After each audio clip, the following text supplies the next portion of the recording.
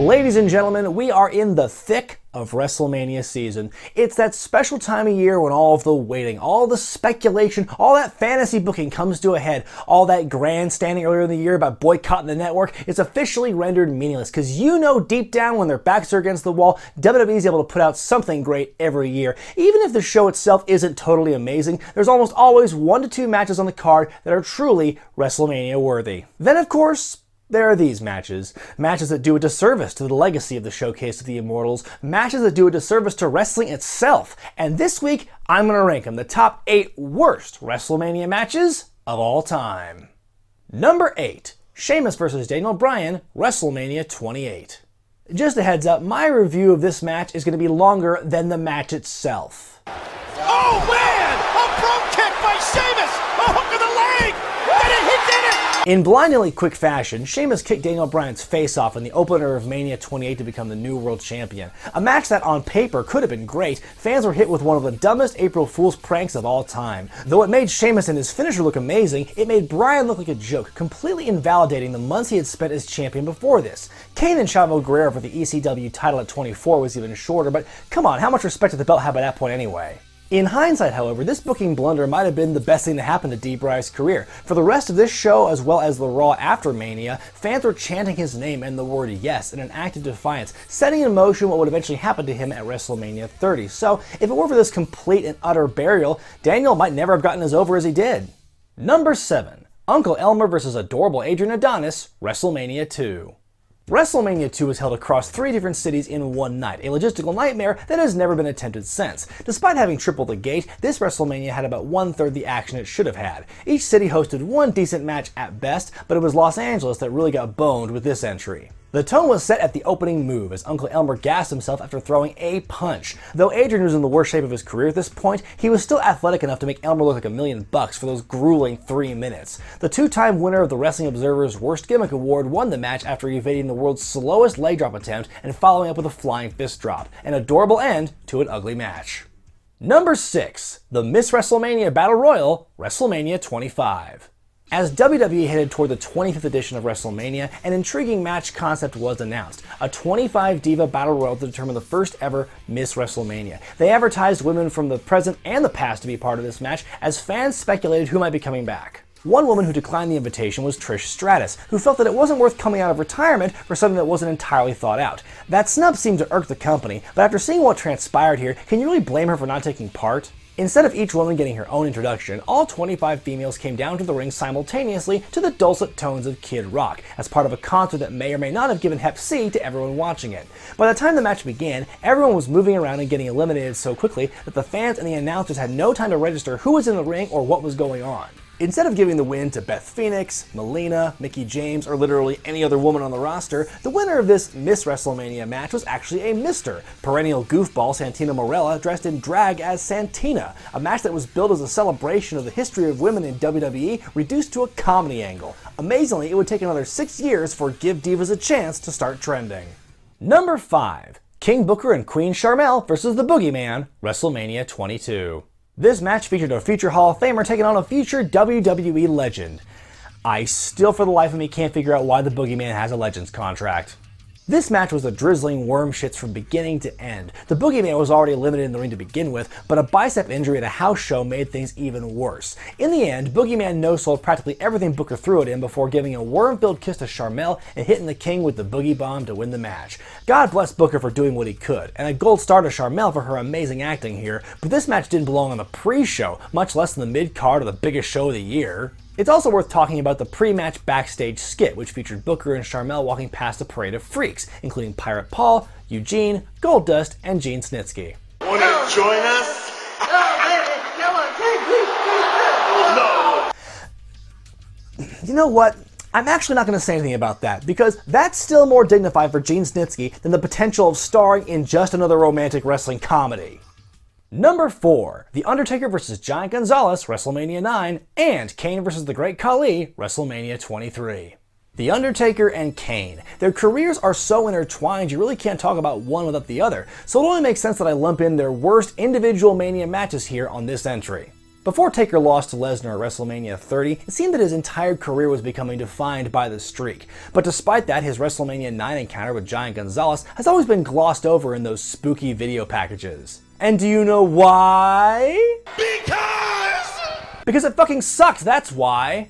The Undertaker's zombie gimmick only really works if he has someone mobile to work against, so when the dead man took on the airbrushed immobile giant, things took a turn. This was 7.5 minutes of punching, rest holds, and lots of goofy selling on the part of El Gigante. The match ended when Gigi was disqualified for knocking Taker out with a chloroform-soaked rag. On to Mania 23, where Kane took on this generation's Giant Gonzalez in the Great Khali. Ooh, a rare interpromotional match! The spirit of the brand split is alive and well indeed.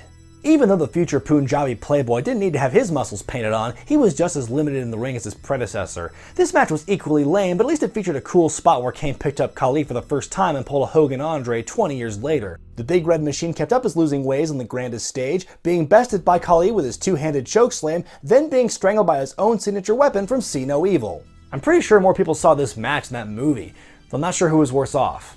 Number 3. Michael Cole vs. Jerry Lawler, WrestleMania 27. Above all else at Mania 27, beyond The Rock's rambling opening promo, beyond the lackluster main event that only existed to promote the next year's main event, beyond Snooki, there was this pile of crap. In a match that went nearly 14 minutes, in an overall segment that went nearly double that, heel Michael Cole finally gave Jerry Lawler his WrestleMania moment in an overbooked cluster of a match that saw Jack Swagger, Steve Austin, the Coal Mine, an attempt to throw in the towel, and finally, Jerry Lawler becoming a national hero after making Cole submit to the ankle lock. But the ultimate middle finger to the fans came when the anonymous Raw GM reversed the decision, citing Steve Austin's bias as a referee. Because that's what we needed, vindicated heel Michael Cole.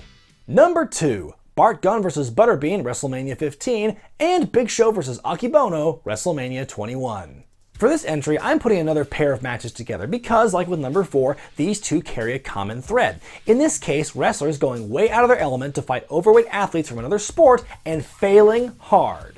Up first, the boxing match from Mania 15. Brawl for All winner Bart Gunn was fed to the wolves, specifically the fat, bald American flag-wearing wolf that was Butterbean. Despite his lumpy look, Butterbean had legitimate boxing experience, as opposed to Gunn, who could have trained every day from the end of the Brawl for All to WrestleMania and still wouldn't have been prepared. As you've seen on this show several times before, Gunn got knocked out by Butterbean, and his wrestling career never recovered.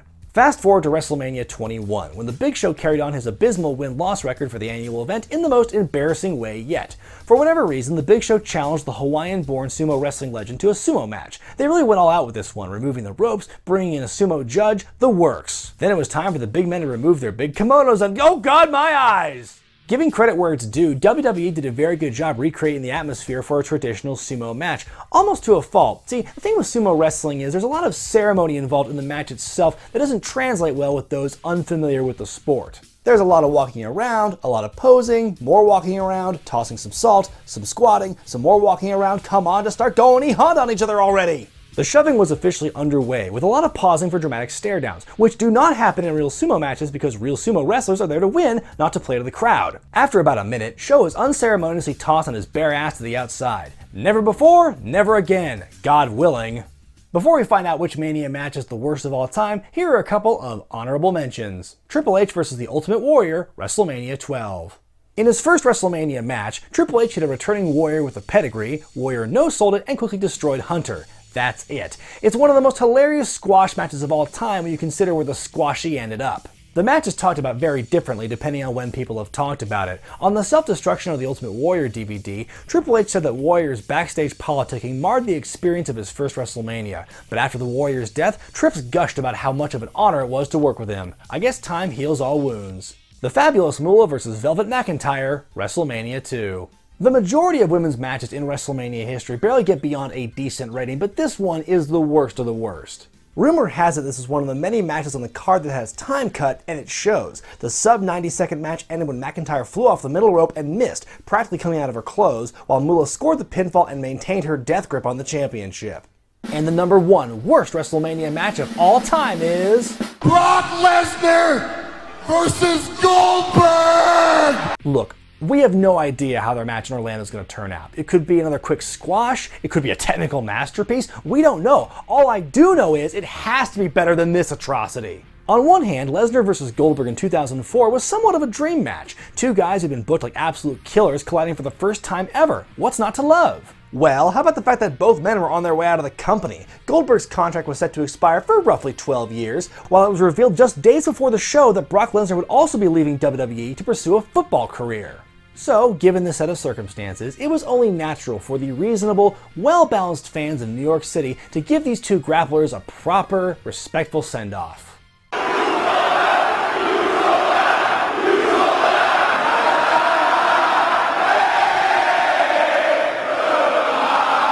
Rather than try to shut the crowd up and give them a hoss match for the ages, these two decided to shit the bed because the fans had already given them their money. In this 13-minute match, we saw lockups, flexing, staring, some outside brawling, long rest holds, and not a whole lot else. Suplex City wouldn't be around for another decade, so we didn't even have that to entertain us. In the end, Goldberg defeated Lesnar with his trademark spear jackhammer combo, unknowingly planting the seed for their modern-day rivalry. His hand was raised by Steve Austin. Oh yeah, Austin was a special referee for this match, as if that mattered. Then he and Lesnar both received a stunner for their troubles. Nice knowing the two of you. See you again in 2017!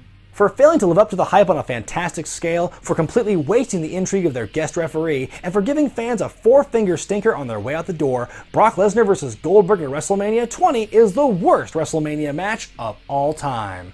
Got any other nominees? Let me know in the comments section below, and be sure to stay tuned for next week when I reveal my picks for the 8 best WrestleMania matches of all time. Be sure to thumbs up this video if you like it, subscribe to Wrestling with Regret, and buy the t-shirts at ProWrestlingTees.com. I'm Zane, and I'll see you next time.